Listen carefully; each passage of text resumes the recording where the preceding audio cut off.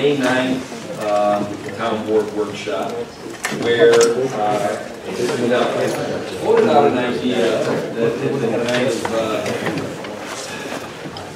I don't know, I was motivated by what has happened on the planning board and zoning board the last 18 months, where we went from 2 meetings a month to 1 meeting, and it really has been successful. The efficiencies of it, I guess I started thinking, geez, we do this with town board. If we go from potentially 4 meetings a month, first, second, third, fourth Thursdays, and truncate it down to 2 meetings a month, the first and third Thursday of the month. So we came in on the night and presented some things to the board. I thought we had a pretty good discussion that night, and I guess I was given my marching orders by the board that we'll go and get us some stats so we can get an idea of how long is an average, workshop the last 2 years. How long is an average town board regular meeting, and that might help guide us on if we move toward doing 1 or 2 nights a month, when we start the workshop, followed by when we start the regular meeting. So I don't know if it's up on the screen right now. It is? Yes, it is. There's the results of the marching orders with some various verbiage there, and I guess I think the town board got this email about it yesterday, so I hope I'll shut my mouth and let you comment, question, and things for that. Well, it seems to me that we could go to 2 meetings a month. And looks like based upon the duration of the workshops that 6:30 might be the opportune time to start. So I'm definitely in favor of that. I was surprised that Webster was the only town that met 4 Thursdays a month, and that other towns only met once or twice. I genuinely thought everybody met every week in every single town and did things the same way. I always thought the same thing, but then everybody says to me, "You meet every Thursday?" They're incredulous that we do. Tom, thanks for doing the research on it and the length of meetings. I knew you'd be on that. I gotta say that's Bridget and Kim Doyle. Bridget and Kim, thank you for assisting the supervisor in that and making him look good. I think it makes sense. I think it's a great plan. And I like the thought that you've given to, if we continue with the 7:30 scheduled regular meeting, there are times when we don't have much meat on the bone for a workshop, and that gives us the opportunity to perhaps schedule that a little bit later. It makes sense to me. I have a question for Charlie.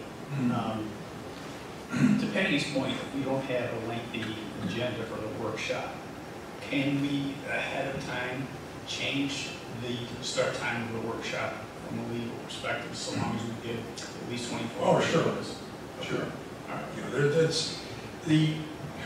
I think I sent out a memo some time ago about what's really required by law, and there's really not a requirement that you publish an agenda, for example. Right. That's something we do. We've always done. It's been our practice, and obviously probably good idea to continue doing it.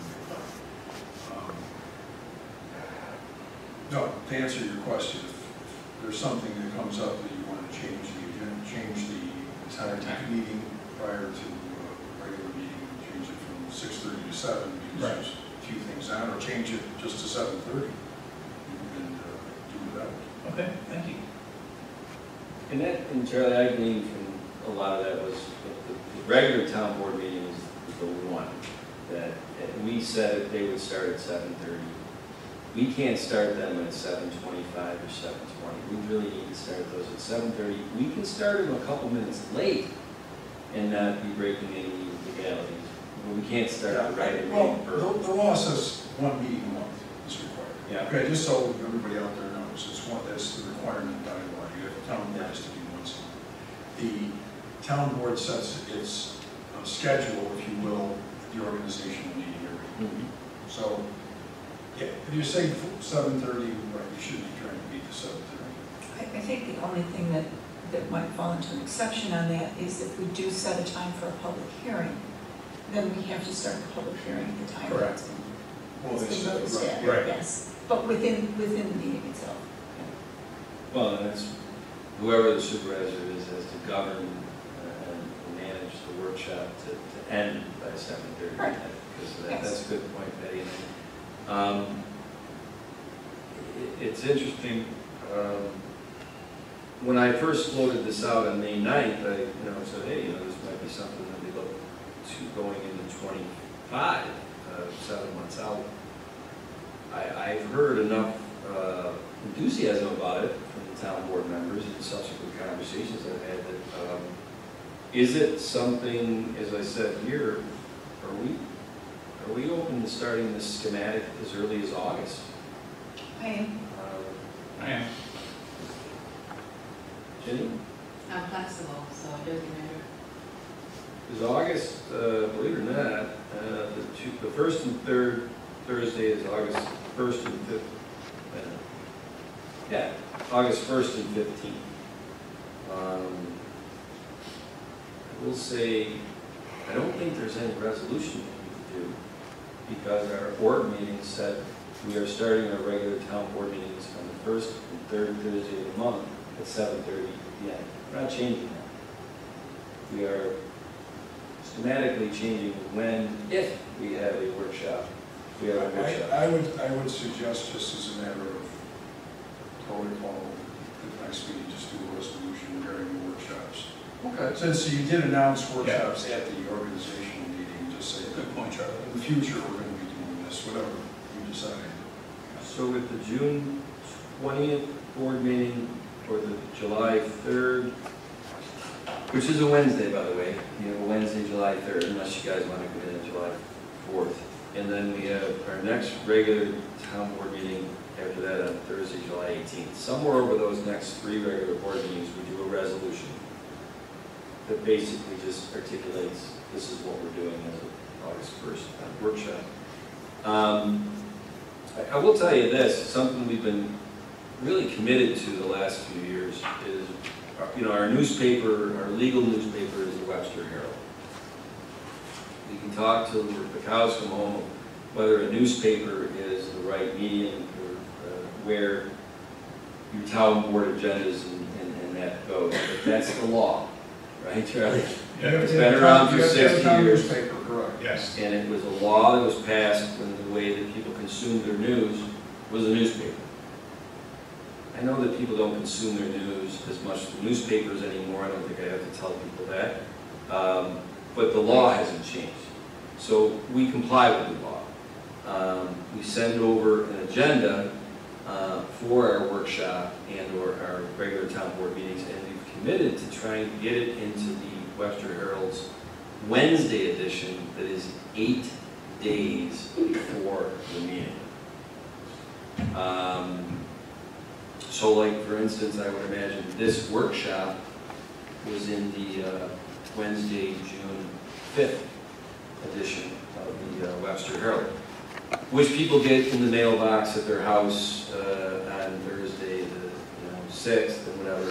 And that's one of the reasons why we said we can't put the agendas in the Wednesday the day before, because people a lot of times would be like, well, I got home, I got my Webster Herald, I saw something that interested me, and it was for that night. But not to belabor that point, it's something that Kim Doyle in my office, in the supervisor's office, and I have committed to.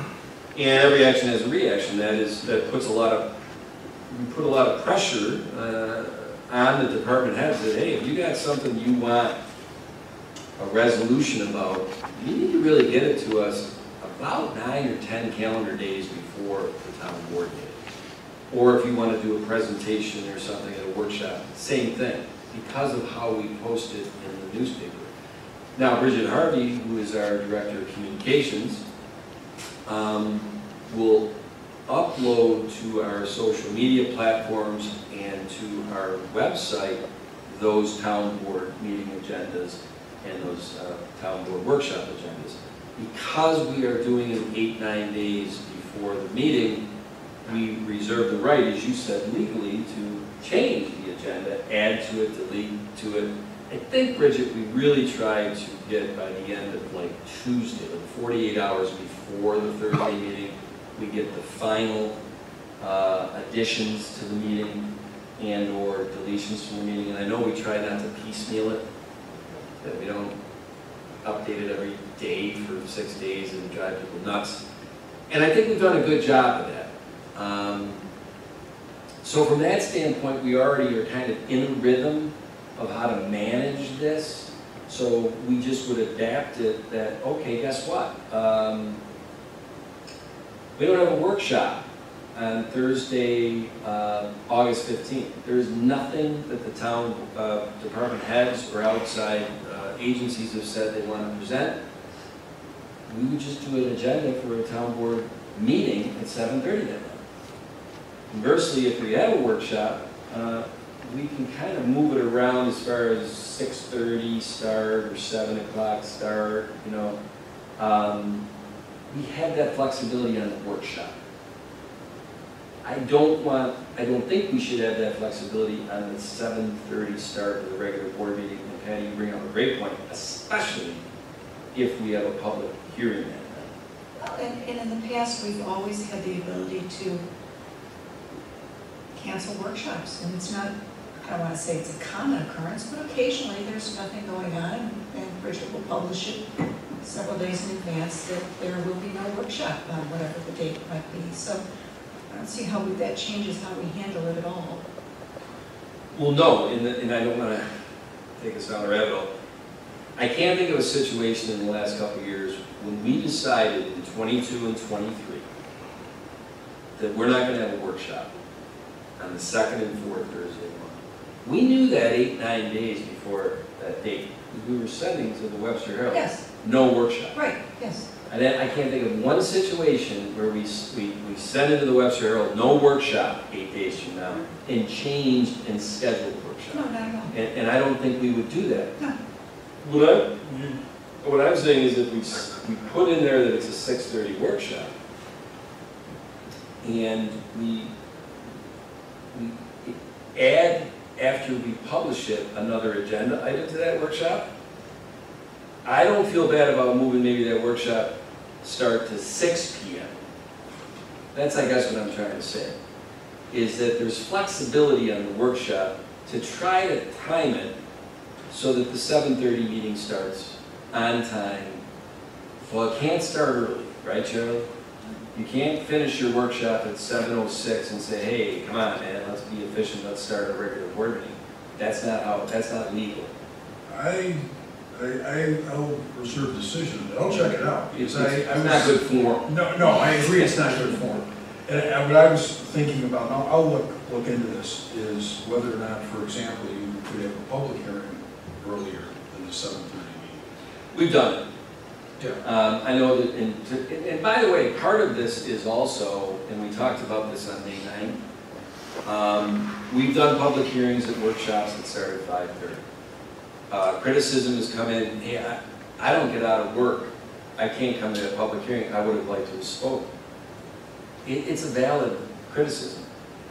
Other criticism is, yeah, you jam in these presentations and you do them at workshops so that the public can't take the podium for the 5 minutes open to the public. It's a valid criticism. Those things go away when you do the workshop abutted up to a regular town board meeting, because the citizen, and especially if you move the workshop to 6:30, starting earlier at 5:30, you lose a little of that, hey, you started at 5:30, I didn't get out of work. Well, you gave it till 6:30. They can come into the workshop, they listen to everything, they watch the presentations. Maybe the spirit moves them that it's 7:30 for the regular board meeting. They want to take the podium and rip off 5 minutes to talk about maybe what was said at the workshop. So there's a lot of, there's a lot of things that are resolved, per se, by doing it 2 nights a month, on the first and third Thursday. And it sounds like... I think your last comment with respect to people that come for the workshop, and there's an item that's spoken about at the workshop, if they don't have an opportunity to chime in during the workshop, but when the board meeting starts, they can take the podium and comment. They don't have to wait until the next board meeting. So in my analysis of this, there's way more positives than there are negatives, in my opinion anyways. I agree. The other thing too is it's not set in stone, right? If it doesn't work, we come back and we evaluate what works and what doesn't and can revisit it. Well, As long as the board meetings remain the first and third at 7:30. sure. If the workshops aren't working, you can always, It's funny you should say Modify that. that. You remember when you were on the planning board, and I would come in once a quarter for the quarterly liaison meeting? Well, I just did the last 2 weeks, the quarterly liaison meeting with zoning board and planning board. And one of the topics, we only had 2 agenda items for both of them this time, was, okay, we're 18 months into the 1 meeting a month. How do you think it's working? Here's the stats that we came up with, all this stuff. Part of that was we showed that over 18 months, both boards had 2 special meetings. They reserved the right to schedule a second planning board meeting in that month if the needs are there for it. yep. And so they've done that. But, you know, over 18 months, they've had to do it twice at each board. That's not bad. I would imagine this board will probably have to schedule some special meetings. It's not a fait accompli that starting on August 1st for the next 18 months that we only meet on the first and Right. third Thursday of the month. Patty's been on the board the longest. They come up special meetings. Fact. And I don't have any delusion that they won't come up in the future. We'll schedule on a third Thursday of the month for a special board meeting or something. Heck, we've got fifth Thursdays. We've done it for those, we've done those. Do they have to have 3 times, 4 times? I don't know how often they happen, but we Fine, have, but we've had Yeah, meetings. four, we right? have Yeah. 3 Yeah. scheduled meetings on the fifth. Yeah. I just want to know, by the way, and I know you already said it, but I'll repeat it. I think you could have public hearings outside of the 7:30 regular meeting. So in other words, if you wanted to have a public hearing before the regular meeting, you could do that. So, I mean, if it's obviously a matter of high controversy, it would not be unusual, for example, to schedule it on a different day, or Yeah. schedule it. Yeah. So you could schedule it any time. That's what I'm saying. We usually do it in conjunction with the regular meeting for obvious reasons. But if it's something the board wishes, they can do it earlier, they can do it 6:30, 7 o'clock. Am I incorrect in understanding that you have to set the time that the public hearing will begin? Yes, yeah, the public hearing, because that's published. So that's a So, notice. We have- that is correct, Yeah. that once you schedule. You are correct. You have to give Right. the time for that Correct. public hearing. Right. Yes, okay. So the time and place Yes. will be scheduled. It has to be published, and yes, then you're bound by that. You're correct. But you're not bound to the organizational meeting that it's 7:30 on the first and No, third. no. As long as it's No, published no. in advance. No. And Jennifer, I don't have these stats off the top of my head.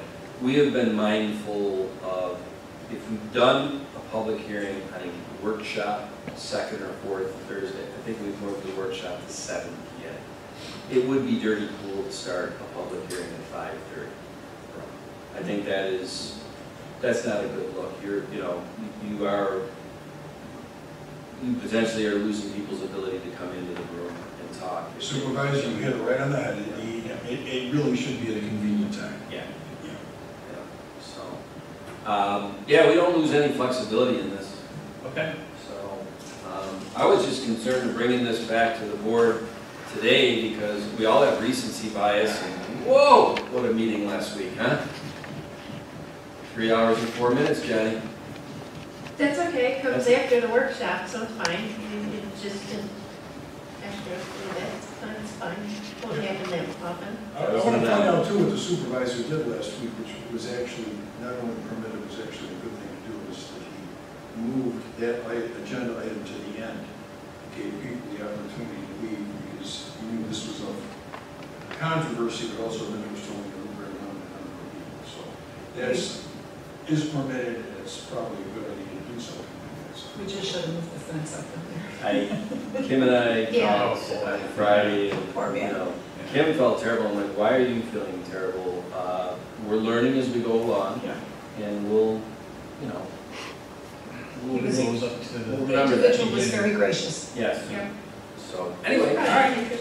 Well, I think we have our marching orders from Charlie, and Dolly, you will either queue up for your last regular board meeting on June 20th, or Deneen's first meeting on the 3rd or 18th of July to do some semblance of a resolution, just to formalize it up, that starting on August 1st, you know, it's the board's plan to do first and third Thursday workshop, 6:30, regular town board meeting, 7. Okay.